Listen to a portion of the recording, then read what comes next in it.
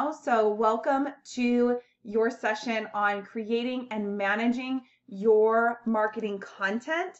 As we go through the information today, I would highly encourage you to ask questions, make sure that you get all of the information that you need about how to use the marketing platform, and really manage the content that's in the system in an efficient way.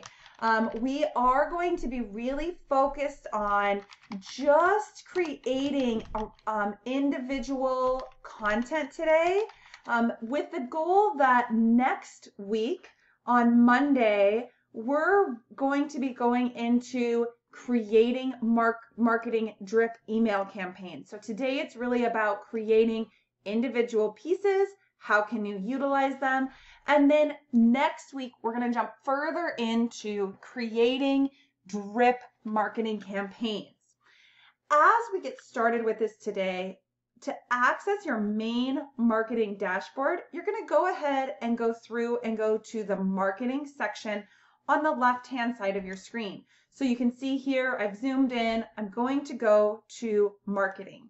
Now, for those of you who don't know a lot about the system, you can absolutely go in. There is underneath My Orders. This is where you're going to access your postcards. But where we're going to spend our time today is underneath My Saved Content, Print Materials, and Email Materials. Good morning, Julia. So as we go in, where I would like to begin is going in, and when you click on My Saved Content, whether it is here or here under e-marketing or print marketing, it's going to take you to your main content dashboard.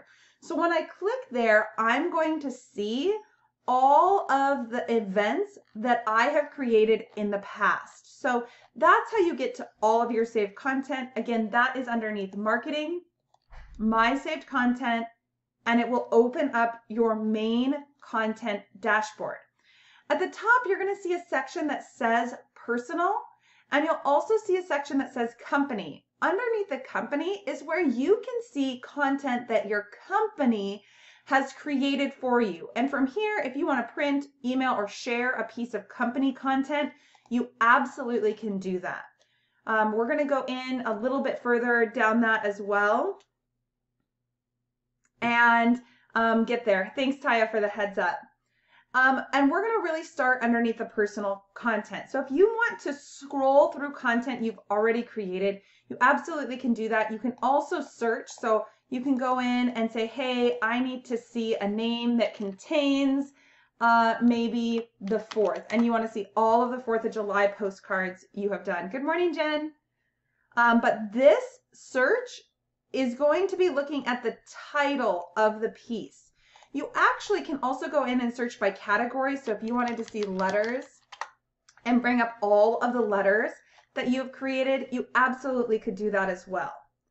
To create new content, you're going to click the plus add content in the upper right-hand corner. Now, something to note when you add content to your content library, this is something that can be utilized in multiple places. So you can take the content you create and you can print it out one time or email it out one time. So it can be a one-time event if you create a piece of content. The other thing you can do with one piece of content is you can add it to one or many drip marketing campaigns. So if I create a welcome letter response for a new lead, I could attach that to one or many campaigns, email drip campaigns. The last thing that you can do with an individual piece of content is you can attach it to an action plan. So an action plan is a series of follow-up events, both digital via email or drip marketing campaign, as well as manual, meaning, hey, I need to remind myself to call or to text this person. And you can use that one piece of content across all 3 of those different items. So it is best practice to create your content first in order to really make sure you're utilizing the maximum value of that piece. Now, there are different types of content that you can create. There's blank content, there are e-blasts options, There are property flyers. And using this category section on the right-hand side is where you can really drop down and filter what's going on. So if I want to create an open house e-blast, I have several templates to choose from that I can utilize. If I want to create something that's blank, that's all my own, I can absolutely do that as well. I choose blank content. Maybe I want to highlight 3 lenders, or maybe I want to talk about the pros and cons of getting a home warranty, or perhaps I want to link through to a website and have some menu items here. There are many different types of blank content. I'm just going to choose this blank content one to jump in and start looking at what that looks like. Especially when it comes to organization and really managing your content in an effective way, one thing you'll want to know is underneath any piece of content, I have a detail section where I can name my content. I can also give it a category name. So if I name this content, maybe this is my June promo letter, and I can give it a category name. And notice that as I start typing, all of the different categories that I've already created begin to show here. So I might say, hey, this is a lead letter for 2020. I've got a content name, I've got a category name. I'm working on that organization of what I'm doing so that I can easily search through my content. Any questions so far, either about how you get to the individual My Saved Content section, or about how to create and start a new piece of content? Hey, I'm going to add content here. Any questions there that I can answer for y'all? Okay. So as you're going through and building your content, you've given it a name.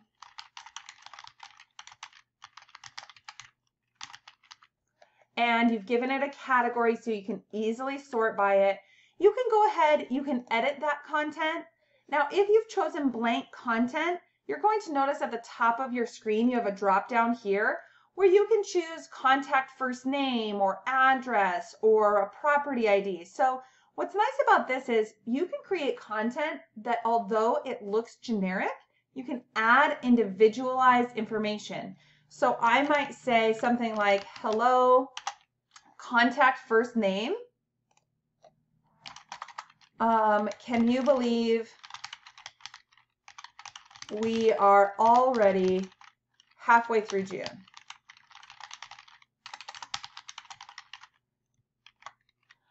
Maybe you're doing a community garage sale. Maybe you're looking for more information.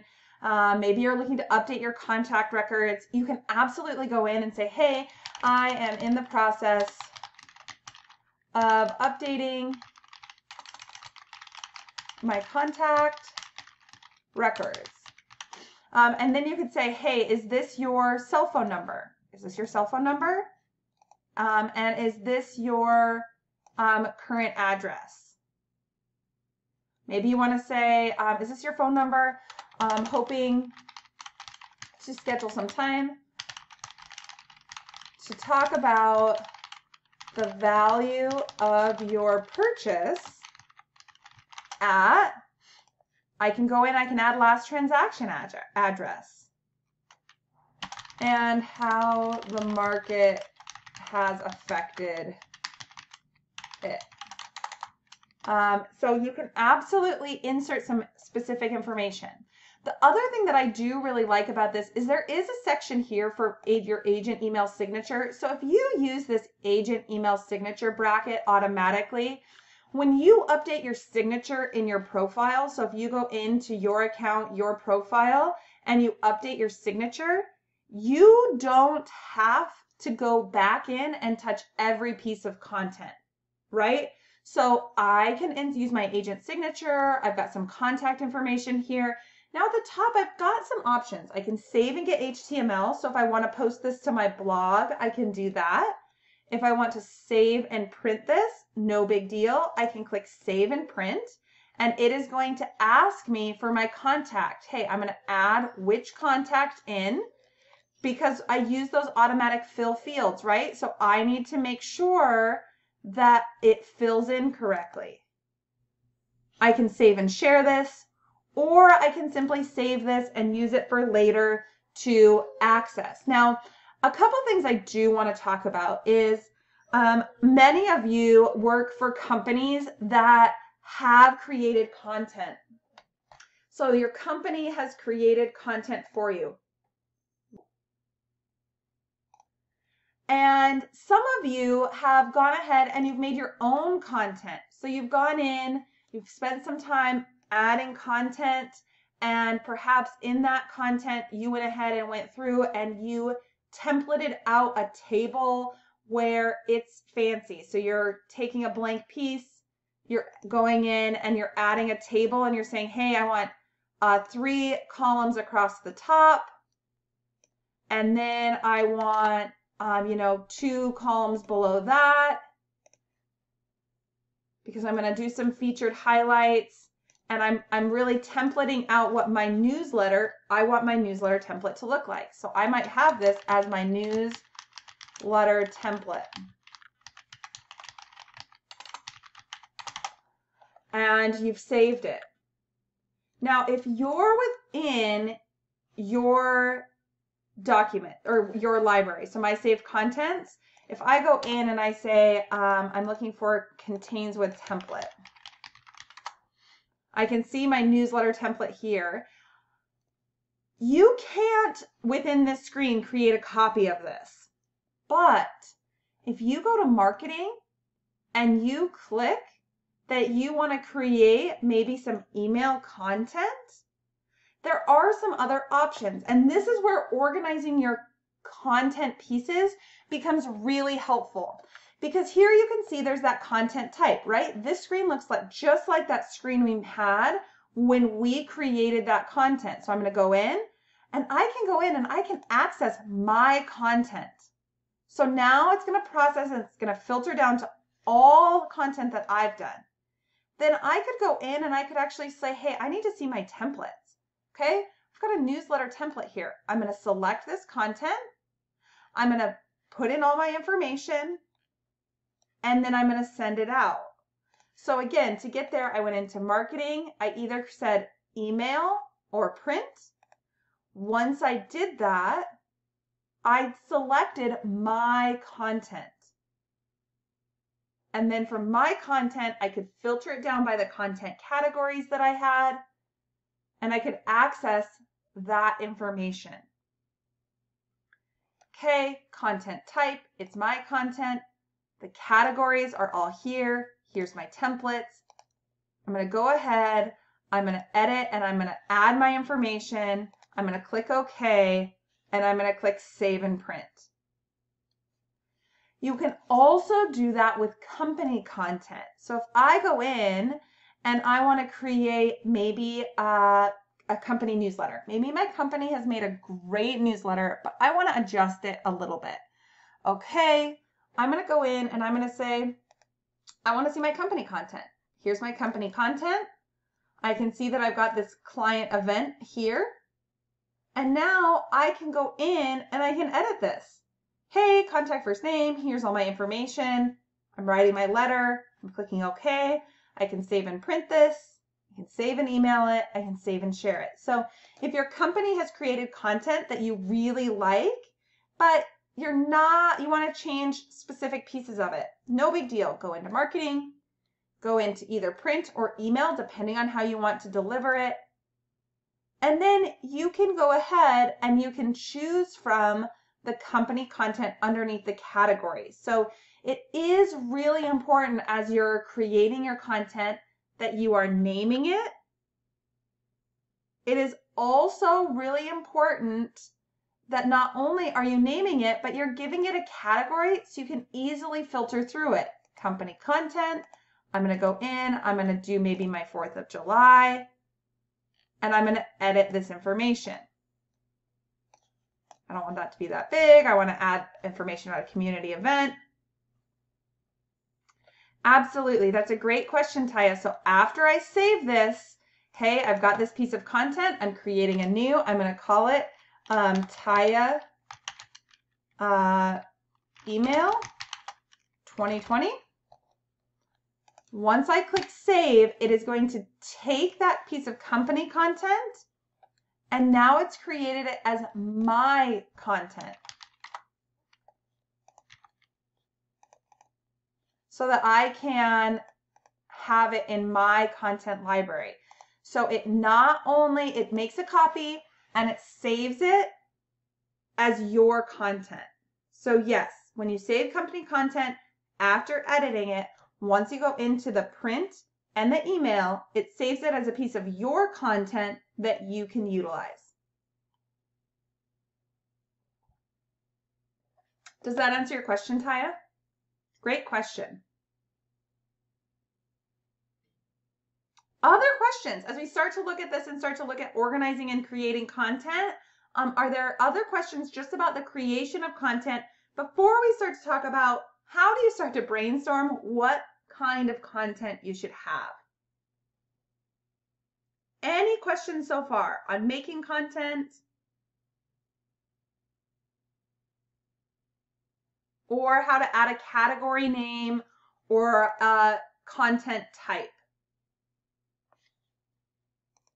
If not, no big deal. Go ahead, type in that chat box. Nope, we're good to go on and start talking about how I'm going, what content I need and how to generate that. Because I do want to make sure we have enough time to talk about that as well, and that I'm bringing you value in how you can set it up. Awesome. Awesome, awesome. So Julia has a great question. If I have a letter, how do I upload it to a campaign? So Julia, before you upload it to a campaign, and next week we're really going into creating campaigns and having that, the first thing you want to do is you would want to create it as a piece of content.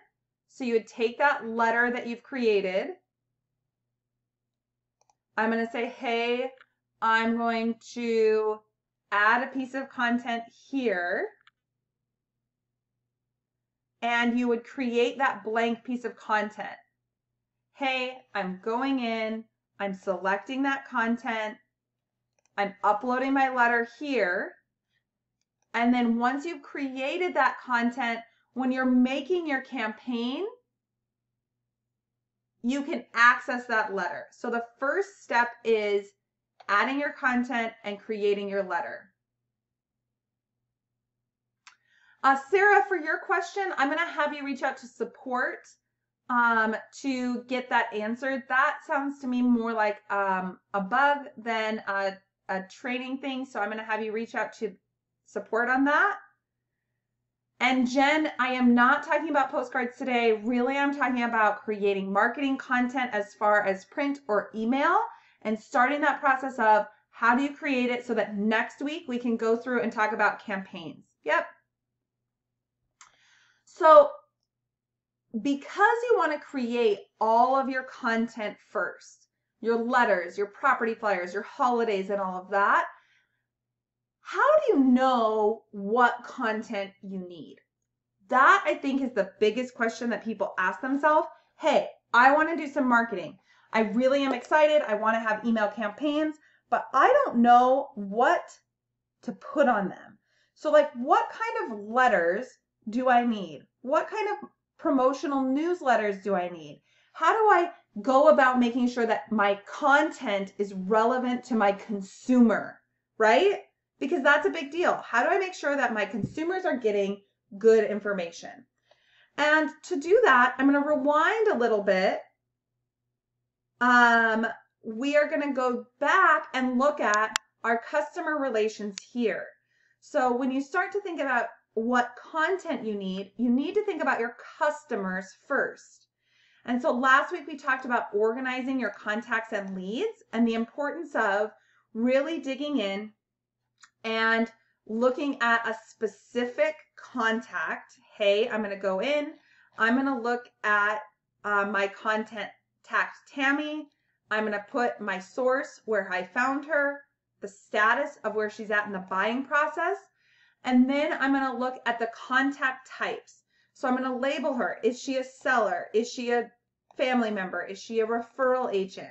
and I'm going to add those contact types. Now, when it comes to adding and creating content for specific contacts, it is easiest to think about a person first. So if you're going in and you're thinking about, I want to create a campaign about, reaching my past sellers. I want to have a campaign that's for my circle of influence. I want to have a campaign that's for my farm and ranch clients. That is really broad. And so I want to really scope it down and start getting you thinking about a person, because it is much easier to think about what one person would find relevant than an entire group of people. So if I have a contact type that is a referral agent, rather than thinking about, I don't know what to say to my referral agents in Texas versus my referral agents in Seattle versus my referral agents in Minnesota versus my referral agents in California, I'm going to go in and I'm going to think specifically about one contact. So maybe I'm thinking specifically about my contact, Lisa in Texas as an agent, and what she finds interesting about my market. Because when I start to drill it down that far, it's really easy for me to make a list of what content she would like to receive, right? When I start to think about my one past seller, Tammy, who's now a homeowner, I can say, okay, you know what questions Tammy asks me? She asks me about projects she can do that add value. She asks me about things that are happening in the community. She asks me about market updates. Her and I also just like to chat about general life.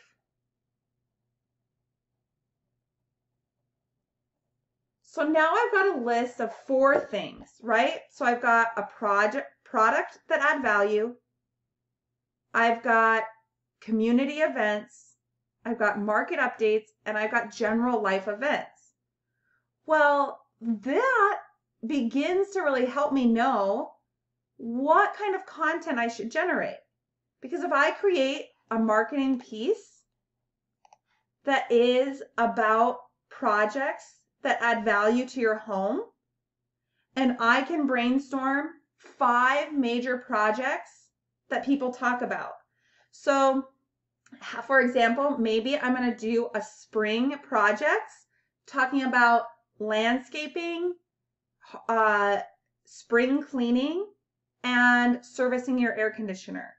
Maybe in the fall, I'm going to do a projects list that talks about making sure your furnace is serviced, getting your carpets cleaned, and checking and making sure that you are, sealed up for winter, depending on your location. Maybe in the winter, I'm going to talk about, snow shovel, ice dams, and those things. And now all of a sudden, I've got 4 project-based emails to send out. Maybe I'm coming out with a monthly community event newsletter. Maybe I'm doing a monthly market update piece.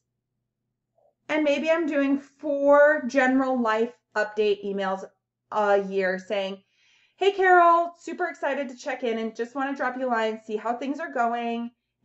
Life is busy as always at our house. My daughter's growing really fast. My business is growing. I'm really excited that summer's here. We're looking forward to, camping this summer, and we're doing a couple house updates.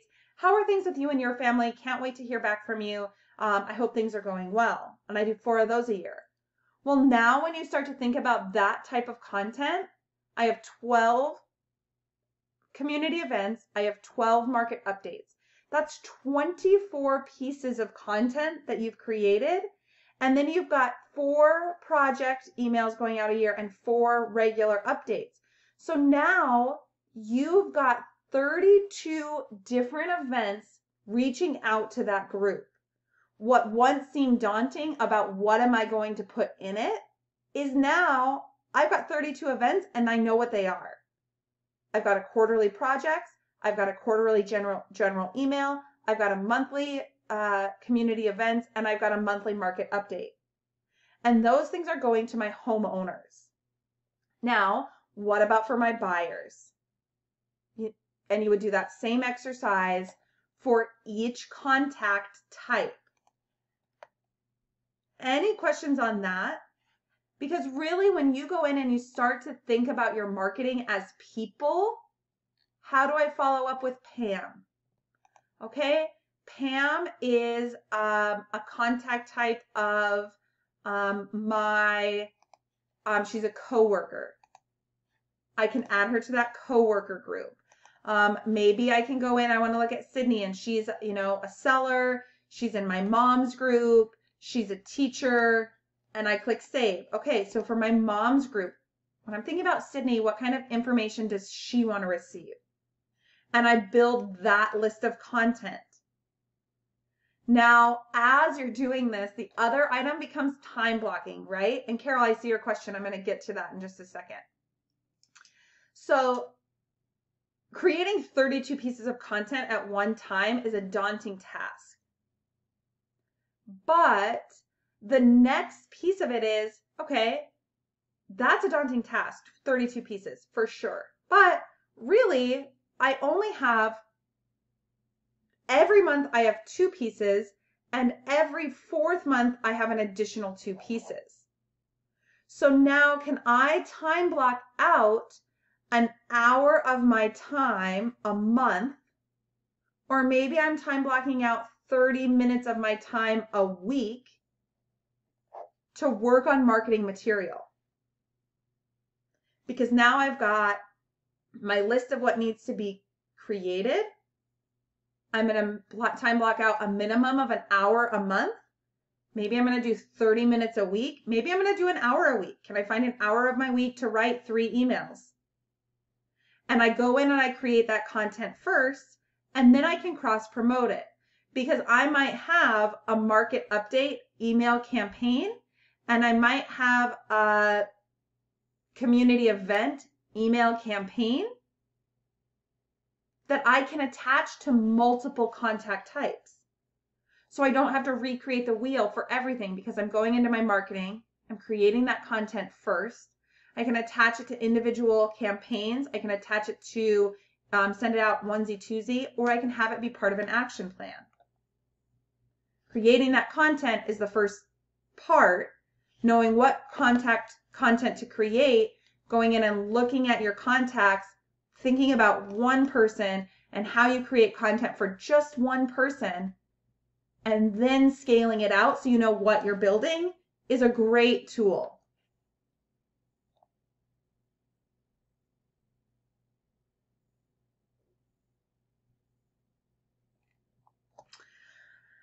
So a couple questions in the chat box that I want to make sure we get addressed. One is, if I want to send a letter to out-of-state owners that I'm farming about the market now, how would I do that? Can I access that spreadsheet list from Excel when I'm creating my content? So I believe, Carol, your question is, hey, I'm in my saved content.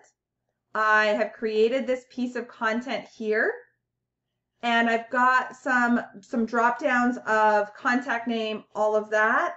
How do I access people on an Excel spreadsheet? And the answer to that is you have to import them into your CRM. So in your CRM, you would import that contact list as a contact type, out-of-state owners. But they have to be in your CRM. All of your efforts in marketing need to be measurable. You need to know when people are opening your email. You need to know how many times they're opening your email. You need to store their information somewhere that interacts with your marketing and with your listings. And to do that, you put them in the customer relations first so that you can access them through your marketing center. Great question.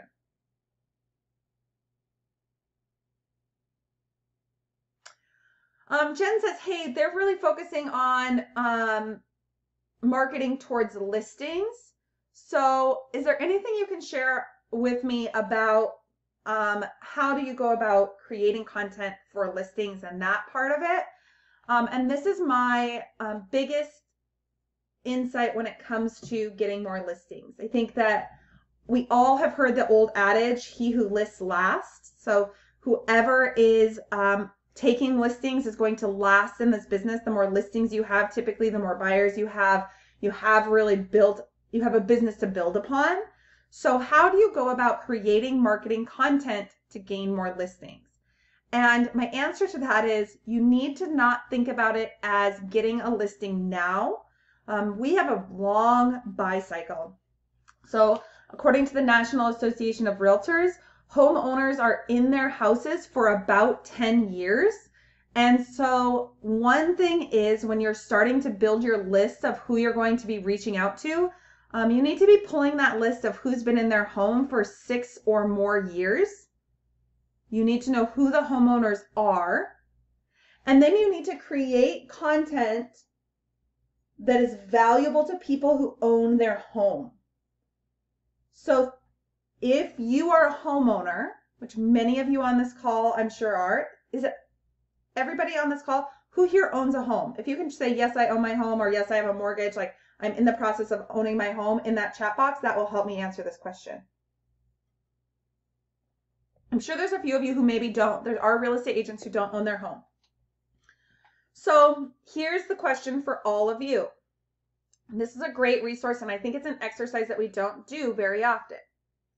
What information as a homeowner do you find valuable from your vendors?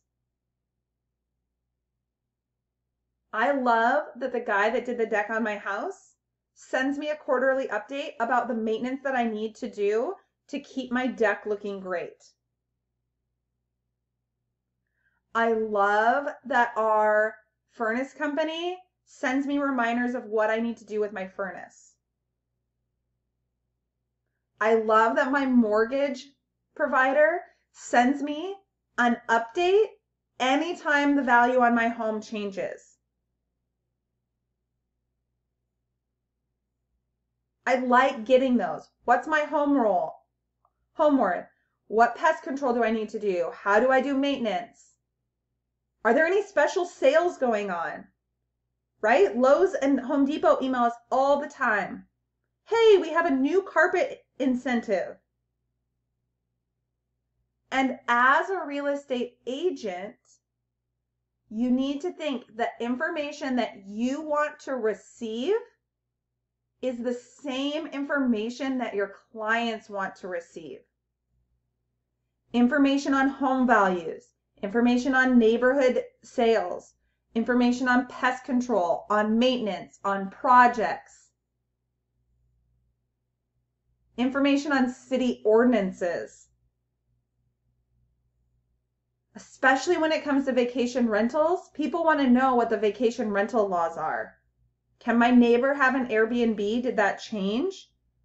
What's happening with city ordinances? What's happening with street maintenance? What's happening with construction in my area? And as we start to think about that and you put yourself in those personal shoes, it will be very easy to think about what information your potential sellers want. Because this is all about the long-term relationship, right?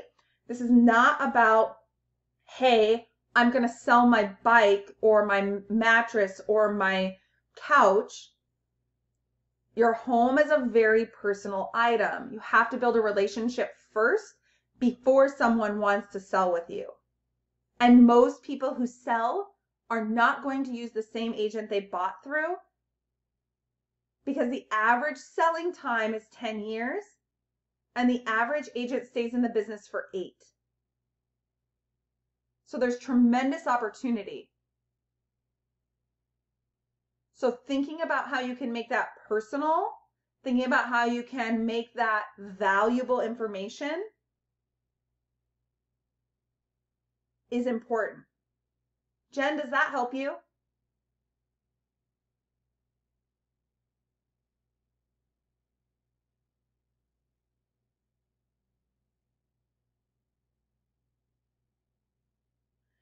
So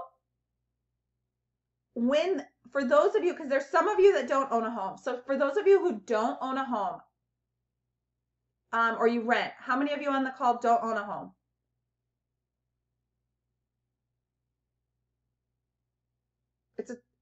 This is not a trick question.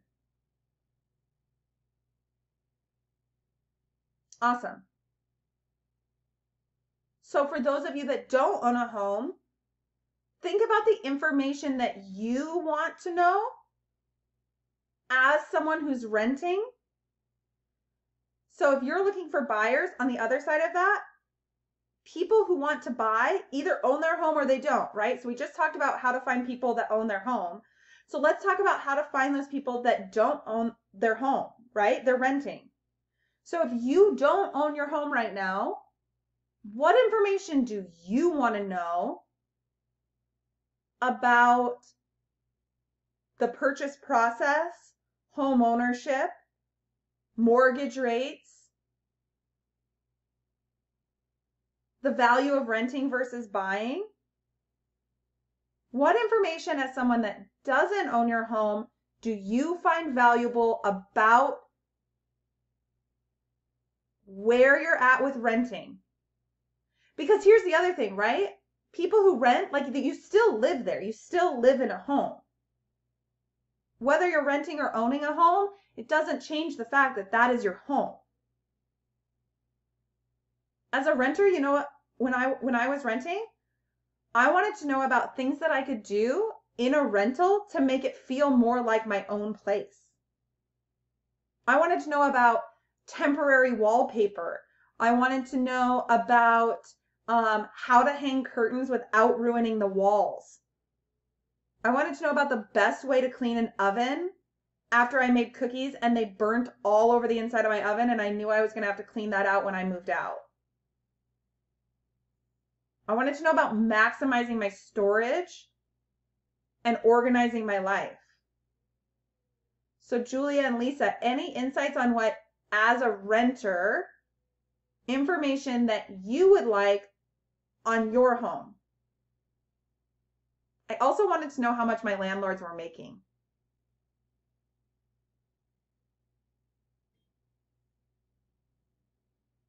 Right? Did you know you're paying your landlord's mortgage? They're making X amount of dollars approximately on you. That's a big deal. And that's a way to find buyers.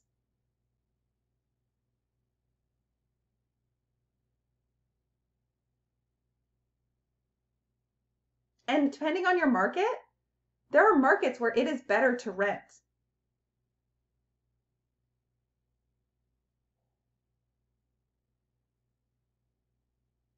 What are the benefits of renting? Hey, homeowners that live out of state, do you know the benefits of renting?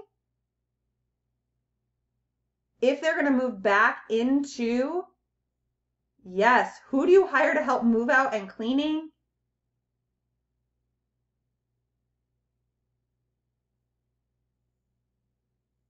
So Lisa said, that's a great point. It's temporary for me.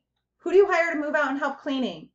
How do you make sure that you're keeping the carpets clean? What do you do if you spill something on carpet? What do you do when you how do you get red wine out of a carpet? How do you find a short-term rental? How do you negotiate a short-term rental?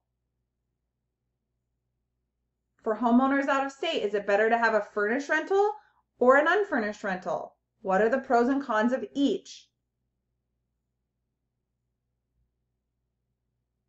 That's a ton of information in a very consolidated amount of time. I told you we'd be right at that 30, 40 minute mark. We're right there. So for those of you on the call, what I would encourage you to do is start making those lists. So find a contact in your contact type or in your contact list for each of those types of contacts: buyer, renter, homeowner, family friend, circle of influence, and start to think about what those lists of content are that you want to create. Because next week we're going to talk about how you take that content and you attach it to marketing campaigns, and you attach it to action plans to really build your plan. Lisa, that's a great question. Where do you get all this information? Example, how do you get red wine out of carpet? Google is your friend. I do a ton of reading. I also will tell you that reaching out to local vendors is an awesome resource for you. So going in and saying to your vendors, hey, I know everybody. So last week, if you were on the call, my daughter came downstairs, and today my dog is really wanting outside because there's turkeys in my yard. So, how to get red wine out of carpet. Reach out to a local carpet cleaner and say, hey, I want to do a featured email this month on how to get red wine out of carpet. Can I do an interview with you and feature your company?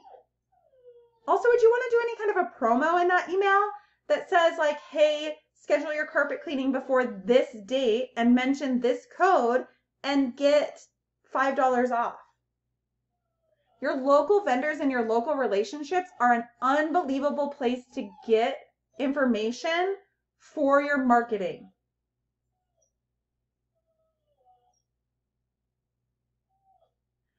That is all I have for you all today. I hope you have a wonderful, wonderful week. We are doing a session at 9:15 today to really dig into and go through how to manage your listing. It's a listings overview session. This recording will go out today. Thank you again for your time, and we'll see you next week.